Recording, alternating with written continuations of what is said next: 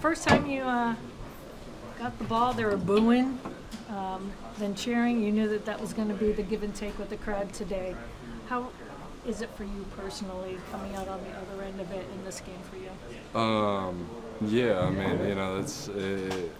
it is what it is. I mean, that's the nature of this league, and that's the nature of this game.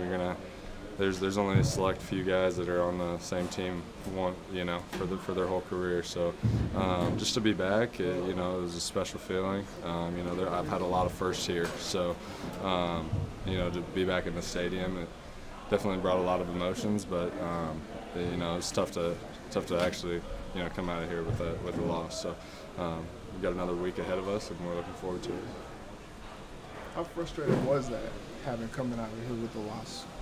Yeah, I mean, that's the nature of this league, I mean, it happens. I mean, we're in a good situation still. We're in a good spot, and so that's really, the mantra going forward is, hey, listen, we gotta just learn from this and really come back and be ready to roll.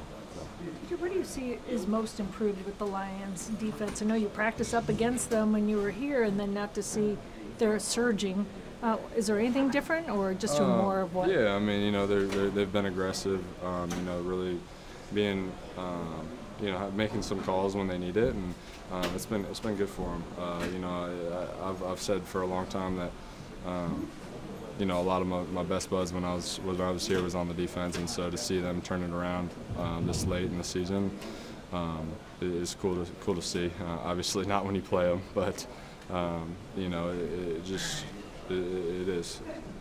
There's no silver linings in a loss, but when you see JJ go over 200 yards and and get the accolades that he's getting, what can you say about him? I mean, he's the best player I've ever been around, and that's easy to say, easy for me to say. Just one of those guys that comes on Sunday and is ready to roll. Doesn't matter where we're at, what we're doing, or anything like that. He's just a guy that makes plays when it's called, and so it's honestly special to watch, and special to be his teammate. So. Thanks, guys.